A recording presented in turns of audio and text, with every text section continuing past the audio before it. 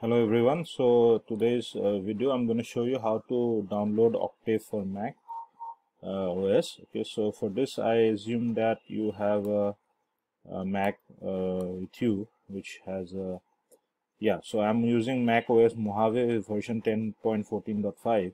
So at least you have this or a higher maybe version of Mac which you are using. So firstly, I assume that you have an internet connection and you go to Google and you search for Octave for Mac, and then we get this results. So the first result that we get is for our GNU Octave, and you can go there, right, and we'll see what the results are. And we can also go for Octave for Mac OS. The third result that you get is Octave. Okay, so let's see now.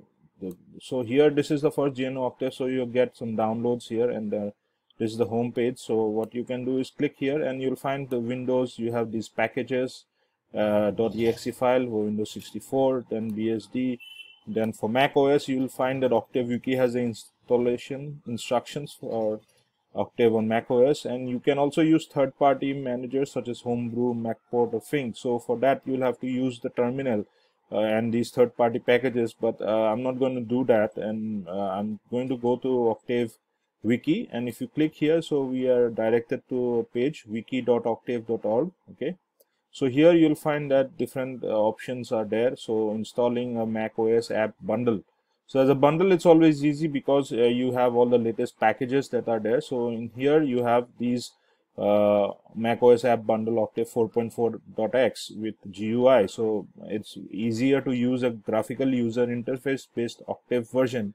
And you can go to the latest one here, and if you click on this, we are directed to this page. Remember this, octave-app.org/developer-download.html. So you can either go directly over here, or you can go for Mac OS, Octave for Mac OS in wiki.octave, the result that we get from the Google. Okay, the third result in the order. Your algorithm might be different. You might also get this as the first result when you search for it. Anyways, so when you go for this, you get this octave.app.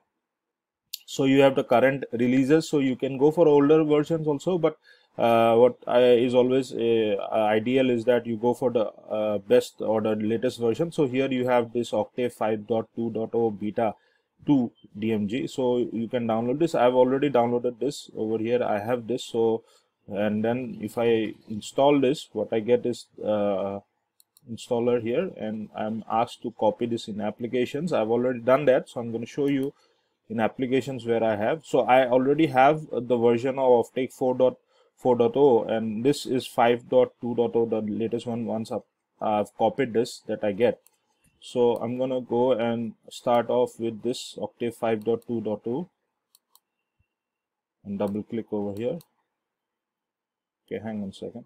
So what I can do is I can go to Launchpad. I can select on Octave 5.2.2. okay, if I do that, I get this verifying of Octave 5.2.2. okay, so let's see what happens. Bring it up, and I'll pause here the video so that I know what's happening after this. Okay, so we get this after the verifying is over, we get this message: Octave 5.2.0 can't be opened because it is from an unidentified developer. So your security preferences allow installation of only apps from App Store and identified developers. Okay, so we downloaded this file from Chrome from octave-app.org. So we go for selecting OK, and what you can do is so we can go to system preferences and in your Mac and go for security and privacy. Once you double click over here, you will find that this option was there. Okay, so what we have to do here is open anyway, or let us say we unlock this, and you'll be asked to give you a password to unlock this software. Okay, it's unlocked, so we can go for open anyway. Select that. Yeah, so verifying of Octave 5.2.0 continues. I can minimize this because I don't need it anymore, and let's wait for this to finish. I'll pause the video here again.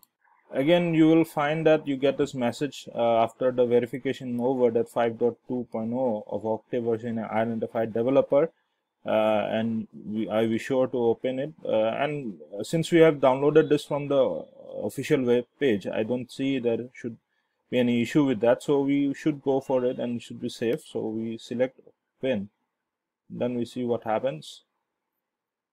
Let me pause the video again. Okay, so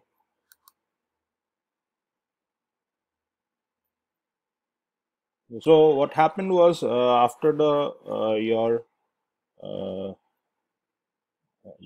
verification and selection command came for opening it up, so we did that, and then you can see that these are the threads where I try to open it, and it after that we get this Octave that comes up. All right, so that's how you install using the packages from this part, octave-app.org developer-download HTML. You can directly go to this also, and then come across your app, and you can download this. Remember, it's always better to download the latest version, so you can go for any of the versions, okay, that you want, and then it's easy to use, and we all know how to use Octave. So I have a file here that I want to open, say from desktop. I have this one, okay, I'm clicking it. So this is a plot of pi and sine of pi. So if I run this, 7 run, so I get this result. So yeah, it's functioning all right. I can always zoom it and do other necessary things. So that's all for today. Hope you had fun understanding this and learning of this. So as much as I had, there was a little bit of hiccup and trouble while doing it, but I hope you don't have any queries or you don't have any problem doing the same for yourself. Okay, I'll see you soon then. Thank you, everybody.